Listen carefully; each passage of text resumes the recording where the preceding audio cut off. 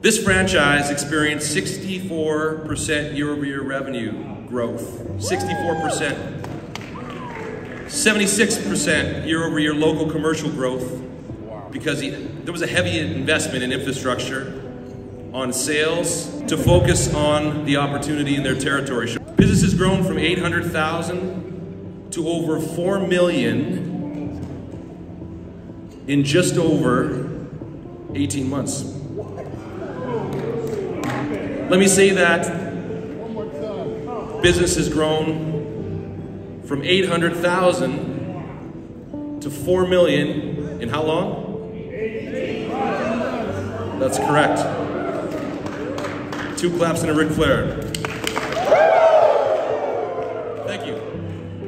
They do this by focusing on every customer experience, one customer at a time. Res cancel, significantly below our average of 20.5% year-to-date, NPS of 93. Their mission statement is taking the weight off the shoulders of our customers while keeping our community clean. And they followed through with this by doing 2 separate beach cleanups. You should hear these stories. Their franchise leaders said, after a challenging weather event, yeah, challenging is an understatement, in their territory, our community needed us. They were in trouble, and we were in a position to help. So that was our duty, and boy did they step up. If they had customers in need, they discounted where they had to and made our services more accessible to help the people that needed our service. So in 2022, the entire team assembled, rallied and hit the road strong in January and worked harder, longer, for more hours than they've ever worked, while all keeping positivity and servitude in this franchise as their driving force.